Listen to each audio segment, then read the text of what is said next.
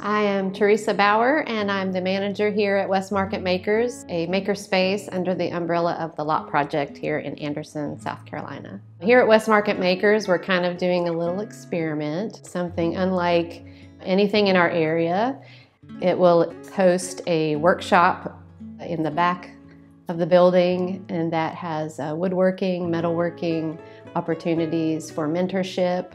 For those who don't have their own workshop, will be able to use the space with a monthly membership.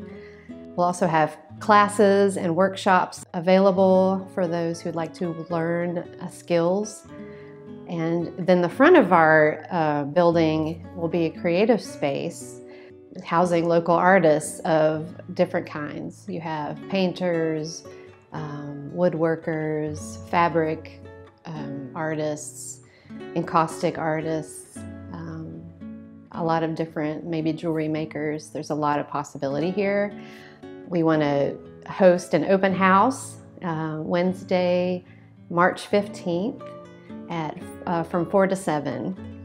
And also the 22nd from 4 to 7. That's also Wednesdays, two consecutive Wednesdays.